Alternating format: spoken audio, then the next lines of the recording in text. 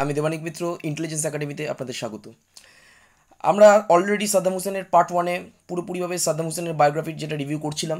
Part ওয়ানে তার early life এবং কিভাবে সে ইরাক ওয়ারটাকে ঘটালো এবং নিজেকে জয়ী ঘোষণা করলো, কিভাবে কুর্দিশদের উপর অত্যাচার করেছে, নিজের ইরাকবাসীদের উপর অত্যাচার করেছে এবং কিভাবে ইরাকের সমস্ত ক্ষমতায় সাদ্দাম হোসেন এসেছিলেন।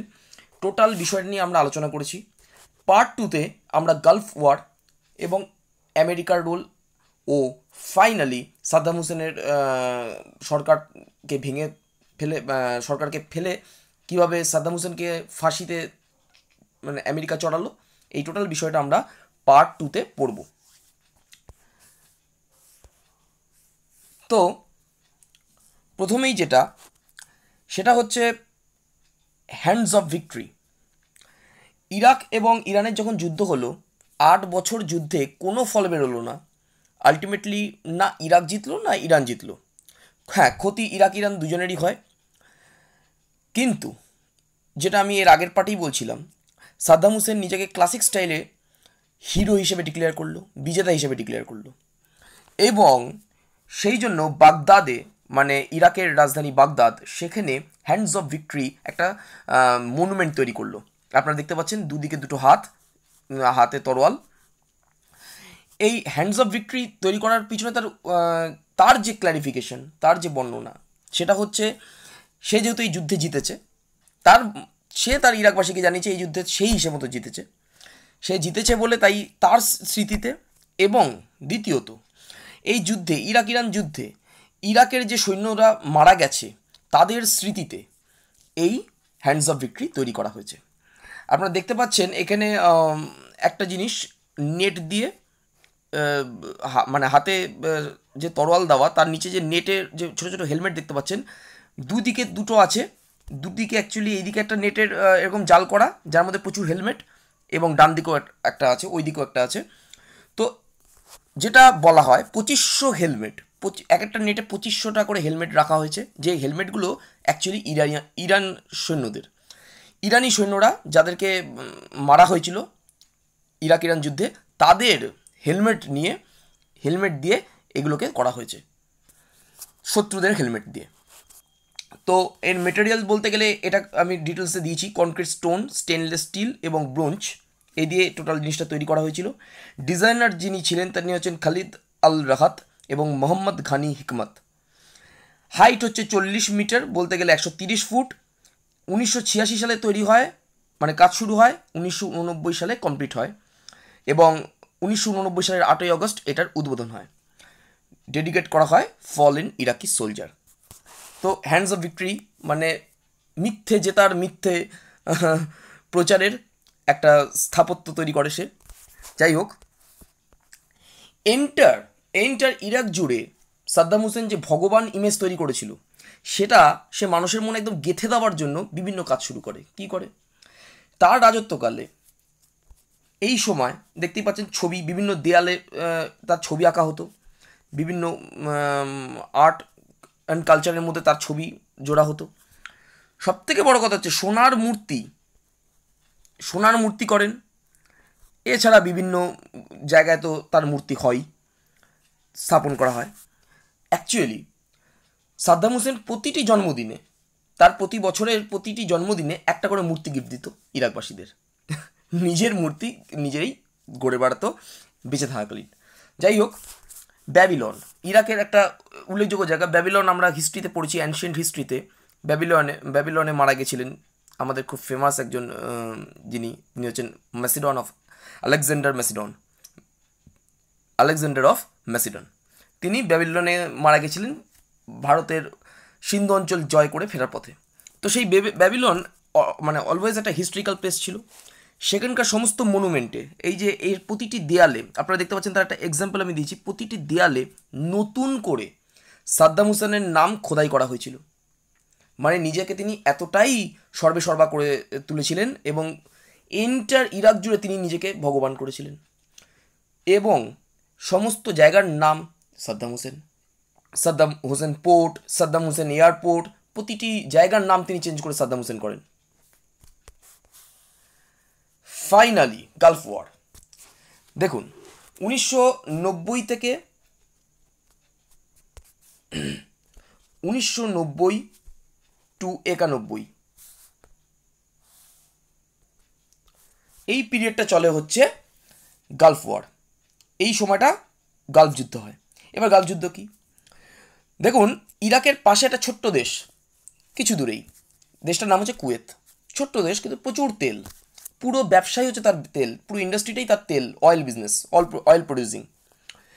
তো সেই সময় কুয়েত প্রচুর পরিমাণে তেল উৎপাদন করছিল এবং তার কাছে এত তেল ছিল যে সেই সময় তেলের দাম কমতে লাগলো, আন্তর্জাতিক স্তরে তেলের দাম কমতে লাগলো এবং কুয়েত খুব একটা আন্তর্জাতিক স্তরের নাম পেতে লাগলো। কিন্তু কুয়েত কিন্তু অ্যাকচুয়ালি সামরিক দিক থেকে অত শক্তিশালী ছিল না। সাদ্দাম হোসেন ঠিক করলো, সাদ্দাম হোসেন এমনিতেই তো কুয়েতের প্রতি তার একটা হিংসা ছিলই। সাদ্দাম হোসেন ভাবলো আমাকে তেল দখল করতে হবে। টোটাল যেহেতু কুয়েতটাই তেলের খনি, সেটাকে দখল করার জন্য সাদ্দাম হোসেন কী করলো, কুয়েত দখল করে দিল। অন্যায়ভাবে সে কুয়েতকে দখল করছে। এবারে একটা ইনসিডেন্ট, যেটা সাদ্দাম ভেবেছিল আমেরিকা তার এই কুয়েত দখলের মধ্যে ঢুকবে না, কারণ আমেরিকা যখন ইরাক এবং ইরানের যুদ্ধ হয়েছিল তখন পুরোপুরিভাবে সাদ্দাম হোসেনের সমর্থনে ছিল। ইরাক ইরানের উপরে কেমিক্যাল ওয়েপন চালায়, ওয়েপন ইউজ করে, লক্ষ লক্ষ ইরানি সৈন্যদেরকে উপর সেই টর্চার করে, ইভেন নিজের দেশে কুর্দিশদের উপরেও সে কেমিক্যাল ওয়েপন এক্সপেরিমেন্ট করে। কিন্তু তা সত্ত্বেও গোটা বিশ্ব তথা বিশেষ করে এন্টায়ার ওয়েস্টার্ন পাওয়ার তার এই অ্যাক্টিভিটিসের এগেনস্টে কিচ্ছু বলেনি। এইটা থেকে সাদ্দাম হোসেন ভেবে একটা প্রশ্রয় পায়। সে ভাবে আমি কুয়েত দখল করলেও আমাকে কেউ আমার এই ব্যাপারটায় ইন্টারফেয়ার করতে আসবে না। সাদ্দাম হোসেন, এক্ষেত্রে একটা ইন্টারভিউ আমি শেয়ার করি, তার একটা বিষয়। সাদ্দাম হোসেন কুয়েত দখল করার ঠিক 2 মাস আগে মার্কিন যুক্তরাষ্ট্রের যিনি রাষ্ট্রদূত ছিলেন ইরাকে, তাকে ডেকে সাদ্দাম হোসেন একটা মিটিং করেন। তৎকালীন সেই সময় তিনি, তার নামটা আমার এক্স্যাক্টলি এখন মনে পড়ছে না, কিন্তু তিনি একজন মহিলা ছিলেন। তাকে সাদ্দাম হোসেন হালকা করে একবার বলেন যে এই মুহূর্তে ইরাক যদি কুয়েত দখল করে তাহলে আমেরিকার পজিশন কী, আমেরিকার স্ট্যান্ডিং কী, মানে আমেরিকা কার পক্ষে থাকবে। সে হালকা করে বাজিয়ে দেখছিল যে আমেরিকার রিয়াকশন। এক্ষেত্রে আমেরিকার যিনি রাষ্ট্রদূত ছিলেন তিনিও চালাকি ছলে বলেন যে এটা ইরাকের আভ্যন্তরীণ ব্যাপার, ইরাক কুয়েতের আভ্যন্তরীণ ব্যাপার, সেখানে আমেরিকা জড়াবে না। অ্যাকচুয়ালি এখানে সাদ্দাম হোসেনকে বাড়তে দেওয়ার একটা মানে সুযোগ দেওয়া হচ্ছিল। মার্কিন যুক্তরাষ্ট্র সেটাকে ইন্ধন দিচ্ছিল যে কতটা বাড়তে পারে সে, দেখা যাক। তো সাদ্দাম হোসেন এই কথাটা শুনে পুরোপুরিভাবে আশ্বস্ত হয়ে গেল যে যাক, আমেরিকা তার মানে আমার ব্যাপারে মানে এই আভ্যন্তরীণ ঝামেলায় জড়াবে না নিজেকে।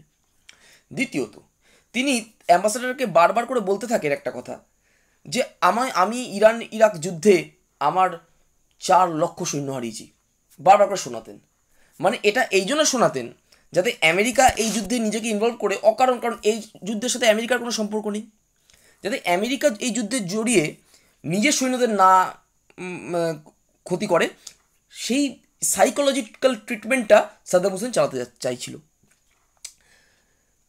এবং ফাইনালি 2 অগস্ট 1990 সালের 2 আগস্ট কিছু না বলে 1 লক্ষ সৈন্য নিয়ে সাদ্দাম হোসেন কুয়েতের 1 লক্ষ সৈন্য ঢুকিয়ে দেয়।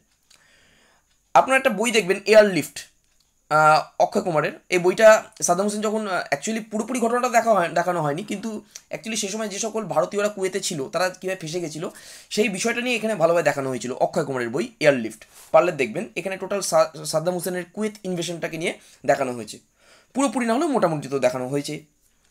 তো যাই হোক, সাদ্দাম হোসেন এইভাবে ঢুকিয়ে দিল সৈন্য, 1 লক্ষ সৈন্য 1990 সালে কুয়েতে।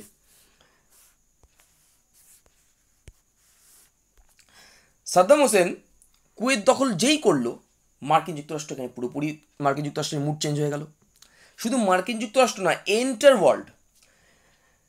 প্রথমত ইজিপ্ট, সিরিয়া, এই কোনো একটা ইস্যুতে দেখা গেল সোভিয়েত ইউনিয়ন ভাঙছে এরম সময়তে, তার ঠিক পূর্বে সোভিয়েত ইউনিয়ন এবং আমেরিকা এক জায়গায় এসছে এবং সবাই মিলে যৌথভাবে সাদ্দাম হোসেনের এই অ্যাগ্রেশনকে বিরোধিতা করতে লাগলো।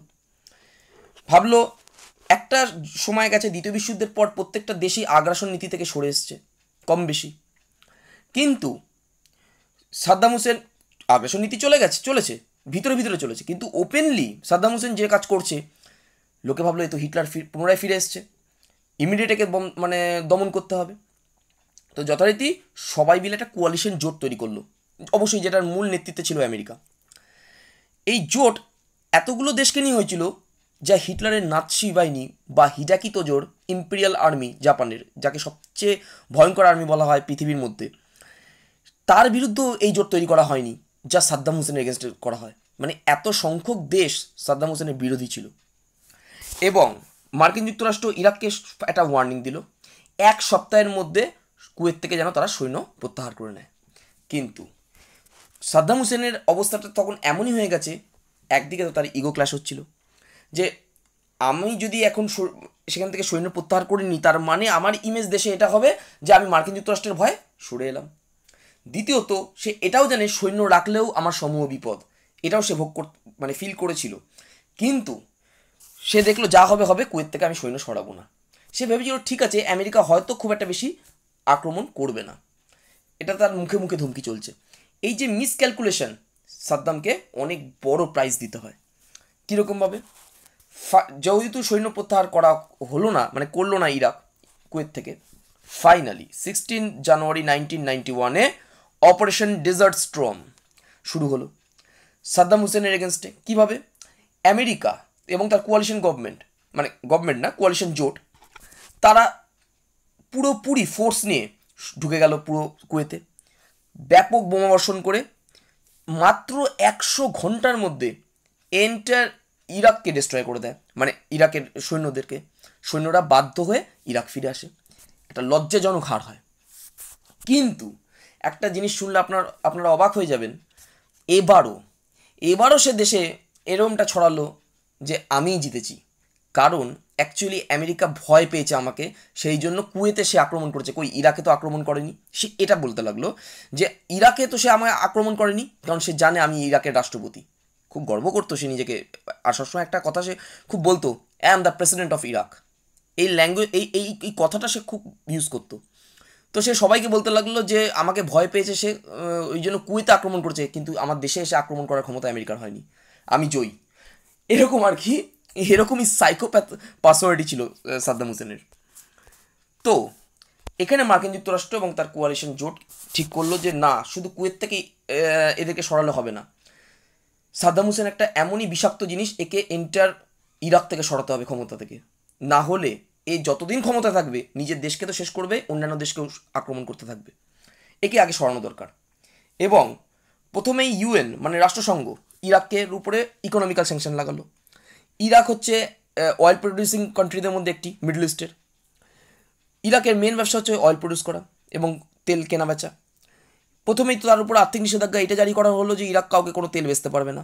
এর ফলে মারাত্মক পরিমাণে ইরাকে একটা অর্থনৈতিক ক্ষতি হলো। মার্চ 2003 ফাইনালি অপারেশন ইরাকি ফ্রিডম শুরু করলো মার্কিন যুক্তরাষ্ট্র ইরাকের মধ্যে। যে সাদ্দাম বলছিল আমাকে মার্কিন যুক্তরাষ্ট্র ভয় পায় তাই ইরাকে আক্রমণ করছে না, সেই মার্কিন যুক্তরাষ্ট্র ইরাকে আক্রমণ করলো 2003 সালে, যে অপারেশনটার নাম দেওয়া হলো ইরাকি ফ্রিডম। এবং মিনিটের মধ্যে বোমাবর্ষণ করে পুরোপুরি মাত্র 3 সপ্তাহের মধ্যে বাগদাদ দখল হয়ে গেল। মার্কিন যুক্তরাষ্ট্র এবং তার কোয়ালিশন জোট মিলিতভাবে বাগদাদ দখল করে নিল। এবং সাদ্দাম কি করলো, এমন জায়গায় পালিয়ে গেল, সাদ্দামকে কিন্তু খুঁজে পাওয়া গেল না। আপনারা দেখতে পাচ্ছেন যে স্ট্যাচু তিনি গর্ব করে প্রতিটি বছরে গিফট হিসেবে ইরাকবাসীদের দিয়েছিলেন, গলিতে গলিতে লাগিয়েছিলেন সেই স্ট্যাচু আমেরিকান সৈন্যরা। এবং সবথেকে বড় কথা হচ্ছে এই সময় ইরাকিরা যে খুশি হয়েছিল তা বলার মতন। ইরাকিদের যে উপর যে অত্যাচার সাদ্দাম হোসেন করেছে তারা হয়তো বলতে পারেনি, তারা বিদ্রোহ করতে পারেনি, কারণ তারা জানে বিদ্রোহ করলে শেষ পরিণাম কী হবে। কিন্তু যখন তারা জানতে পেরেছে যে ফাইনালি সময় এসছে, এইবার আমরা নিশ্চিন্তে নিরাপদভাবে বিদ্রোহ করতে পারি, তার এগেনস্টে আওয়াজ তুলতে পারি, তখন তারাও এসে হাজির হয়েছে। এবং আপনাদের বললে অবাক হবেন, এই মূর্তি কিন্তু আমেরিকানরা ভাঙেনি, এই মূর্তি ইরাকবাসীরা ভেঙেছে। এবং তারা আপনারা যদি বিবিসির বিভিন্ন রেকর্ডিং দেখেন সেই সময়কার ভিডিওর ফুটেজ, তাহলে আপনারা বুঝতে পারবেন যে সেই সময় তারা এতটাই আপ্লুত ছিল, তারা আমেরিকান সোলজারদের জড়ি চুম্বন করেছিল, তাদের কাছে আমেরিকানরা ভগবান হয়েছিল, যে আপনারা একটা রাক্ষসকে একটা রাক্ষসকে আমাদের হাত থেকে বাঁচিয়েছেন। দেখতে পাচ্ছেন তার মুখে আমেরিকান ফ্ল্যাগ বেঁধে দিচ্ছে একজন সোলজার, আমেরিকান সোলজার। ফাইনালি প্রথমত সাদ্দাম হোসেন তো পালিয়ে গেছে, বাগদাদ দখল হয়ে গেল, সাদ্দাম হোসেন তো ভয় পালিয়ে গেছে।